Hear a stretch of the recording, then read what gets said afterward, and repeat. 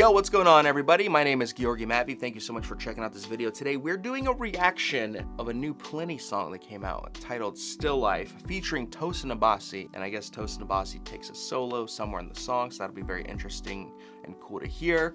I have my guitar, my Strandberg Bowden 8-string, ready to go in case we find something interesting. Sometimes I do this and the song is too ridiculous and I can't really learn it in a allotted time frame, so you know, I don't know what to expect with this. Sometimes Plini has beautiful, kind of easy riffs, as far as there's just like, you know, these melodies with this atmospheric reverb and delays, and he's just like, you know, playing the most beautiful thing. Other times he's doing some crazy widdly stuff, and I think most of his songs are in D flat, like drop D flat. I think that's what he typically opts for, so I'm gonna assume it's gonna be around there. My guitar's not tuned to that, and that's why it's good to just listen with your ears and try to figure stuff out. Sometimes it works, other times it doesn't. Let's get right into it. Plini, Still Life, featuring Tosin Abasi. Before we get started, real quick, if you are new here, how about hitting your boy up with a subscription? Doesn't cost you anything, helps me out, makes me feel good, and keeps you up to date with new videos I am doing. Just like Little Caesars, we are hot and ready. Let's go. Okay, I've seen, I think I've seen clips of this on Instagram. It's like a nice little plate of, that's a different guitar. There's a guitar.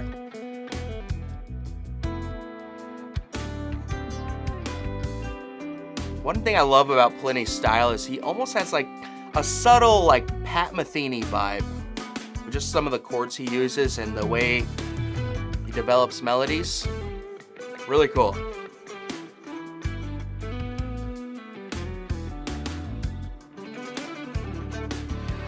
Right.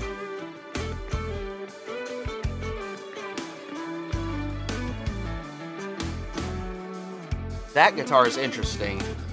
Looks like that's a Godin. Was it an 8-string? I don't know.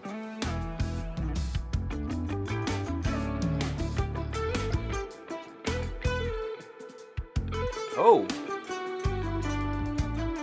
Okay, so there's some kind of meaning with the song is titled Still Life, and then the stuff goes from lively to not so lively. People have been snacking.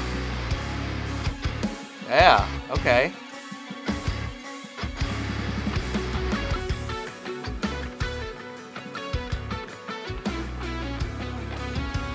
So cool.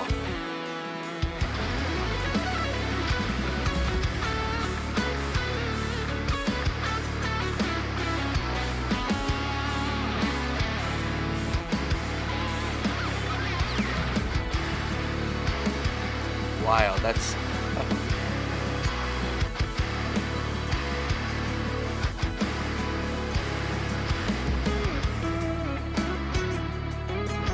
I wonder if those are just props or if that was like a real fish.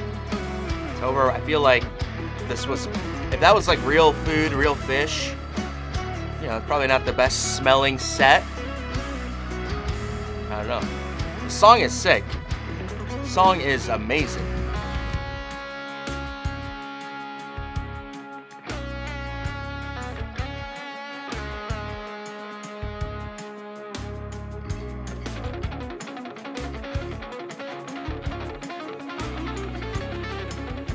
Oh, wow. I bet that's why Tosin's on this.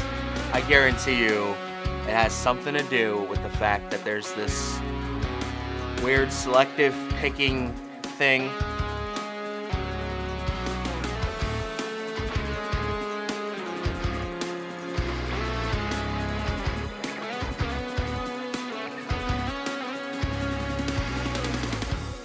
There he is. There's our boy.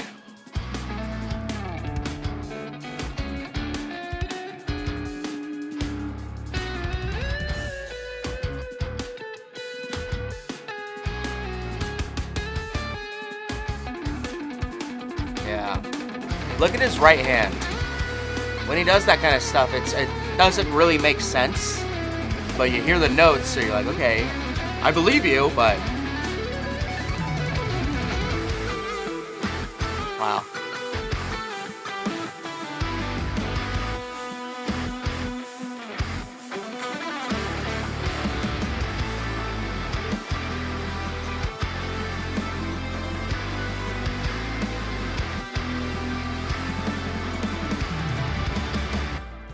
That's cool.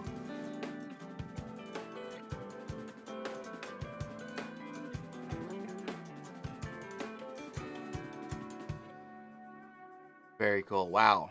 Is that the end? That is the end. Okay. How about it? That was really cool. I know I'm gonna maybe try to learn something, but let's just kind of recap the song. Really cool. One thing I really appreciate about Plini is that his stuff, there's lots of layers, there's a lot going on, you know, over like, you know, there's like this chunking, heavy rhythm happening, but then underneath all that, there's like a bunch of other like very soundscapey, ambient kind of thing going on there. I don't know really how to explain it. Really cool stuff. He's got a style, he's got a thing that you can kind of expect, but he's a little bit of like an oddball with all, you know, in the best of ways, where sometimes you don't know what to expect, because he's done some crazy acoustic stuff, he's done some straight up metal stuff, he's done super jazzy stuff, and he's blended all of those together.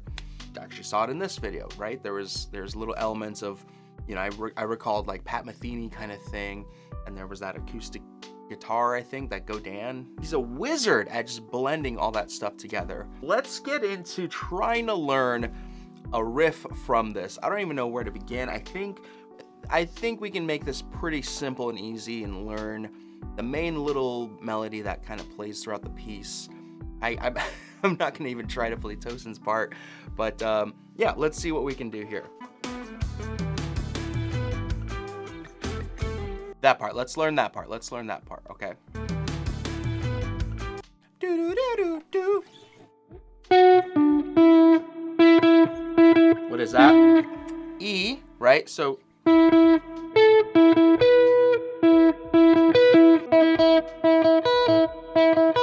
right, so we can do E from the 5th string, 5th fret, something like that, but it needs to be up here, right? We want the timbre of the thicker strings to round out the sound a little bit. This is a little too tinny based on the kind of vibe the song is giving us. So this works a little bit better in my opinion.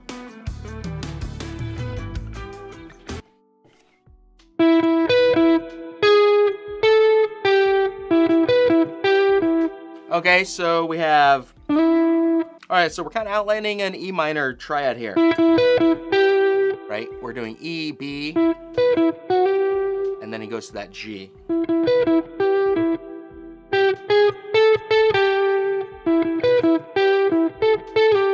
Something like that, okay.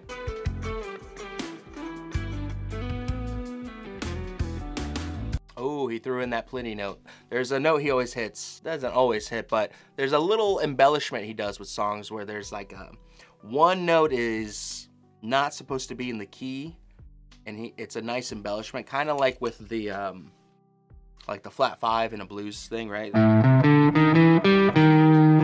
Right, that thing. He's doing something like that. I guarantee you it might even be the flat 5. Yeah, dude.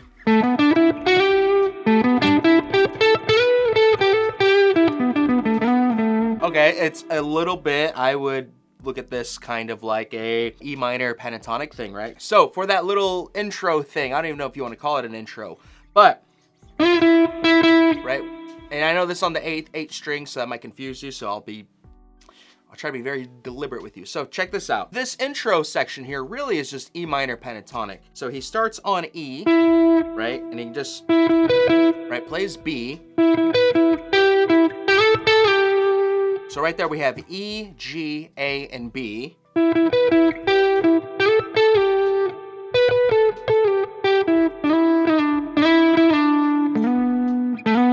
And so we have E, G, A, B, and D. Those are our 5 notes, E minor pentatonic right here.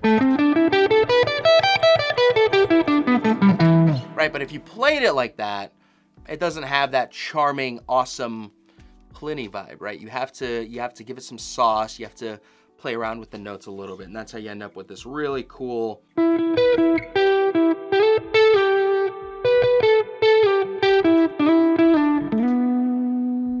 Right? Very cool.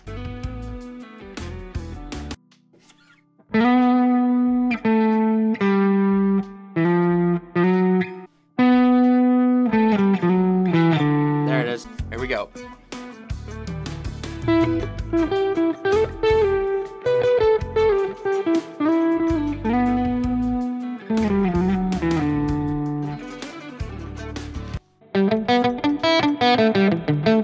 Oh, well, there's always got to be something that's just a little difficult. Yes, dude, that's it. That's it. That's the end of the riff. That's the end of the riff. All right, cool. We figured it out.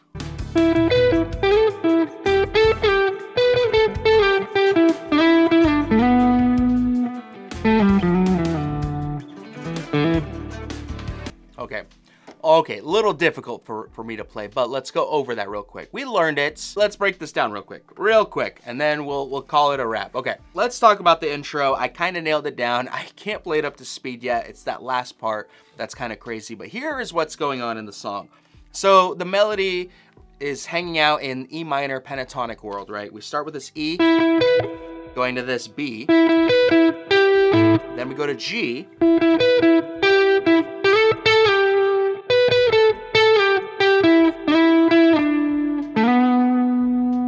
and then that little run there is like a pretty, pentatonic-y kind of run. Right, so there are all our 5 notes in the pentatonic scale. We have E, G, A, B, and D, right?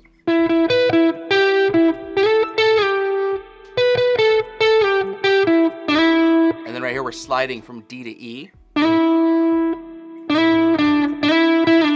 we slide back to D. And then right here, from A to B, slide there. And then the descending lick at the end there, we're playing A, G, sliding up to F sharp, and then we're playing B, and then landing on A. Right? So that whole little section, something like that, right? I just learned it, so it's not quite right, but those are the notes being played. So the last little bit, his little run he does, it's a little bit of a bluegrass thing. So let me move this over. There you go, so you can kind of see here. So E minor pentatonic in open position, we have, right? Those are the notes. Same notes as down here, but now he's doing this. That's what he's playing way faster, right? So it's just this. And it just has this bluegrassy kind of timbre to it because that's what's really popular in bluegrass style music. Okay, I think that's a good spot to rest.